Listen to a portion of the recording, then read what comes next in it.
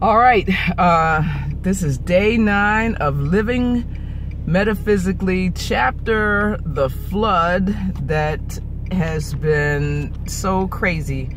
I'm just going to put a little bit on, right now I'm in the car on my way to work after paying $700 to the guy who's doing the drywall and the painting, knowing that I'm trusting God.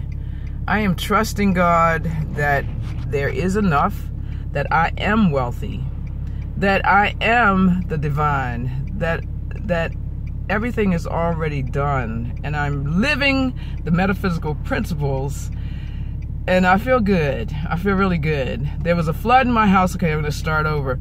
There was a flood in my house when the washing machine hose broke last Wednesday. I'm looking at the light, that's why I'm not looking at the camera. And ever since then, it has been a serious whirlwind of getting the... All right, let me stop.